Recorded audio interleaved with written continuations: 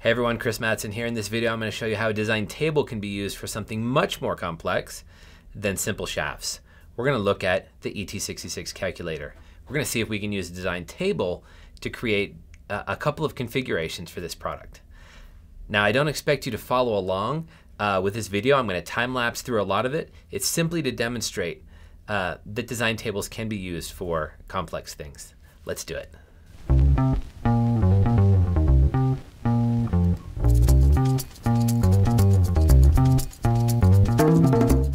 Okay, so I just want to kind of point out what I'm doing right here. I am going into the design table that I created for this entire ET66 calculator front cover, and I'm looking for the parameter names, the handles they're called, the parameter names that I need to change in order to extend out this ET66 calculator to go from a standard version to a scientific version.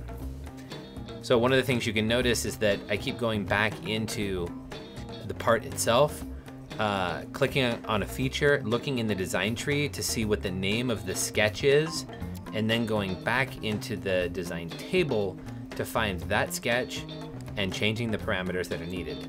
And I'm just going in and doing this for all of the parameters that are needed to widen out the ET66 calculator.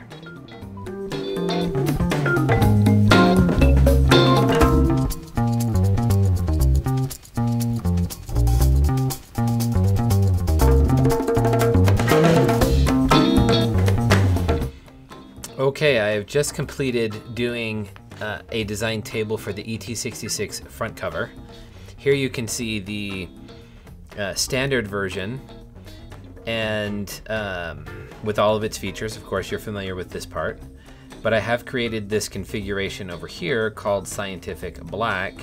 If I go to Scientific Black, I now have a lot more buttons that can have trig functions and other such things.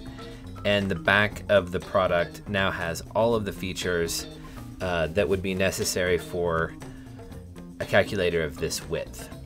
So that was the first thing I wanted to do. Next thing I want to do is control the appearances with the design table. So that's what I'm going to do next.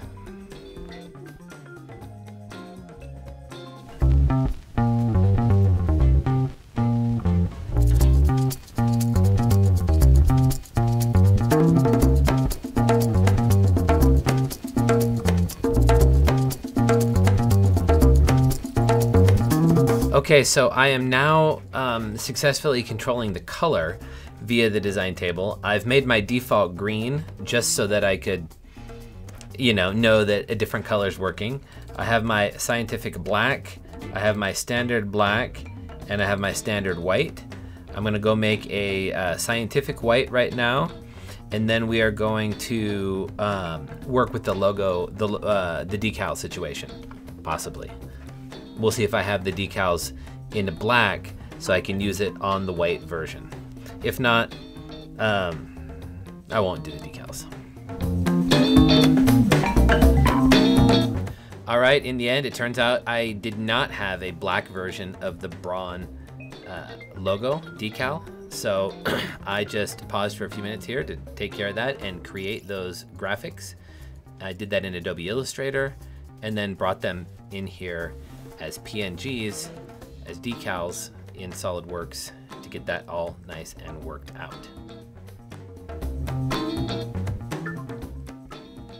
Okay, so what we have done now is we have created the design table for the ET66 top cover, which includes a scientific version, a white scientific version, a black version, and a white version. And all of the features in the back do what they're supposed to do as we go from scientific white to scientific black, to scientific white to standard white. And we are also controlling the logos in here. These logos are allowing us to, these decals are allowing us to see kind of the difference between, because there's a black logo and there's a white logo. So what was the purpose of this video? It was to demonstrate that a design table can be used for things that are complex and to manage the design process so that one does not need to create multiple CAD models of these parts. Instead, they're all managed in one CAD model with the different configurations. That's it. I hope you found that inspiring and at least instructive as to how design tables can be useful in the design process. I'll see you next time.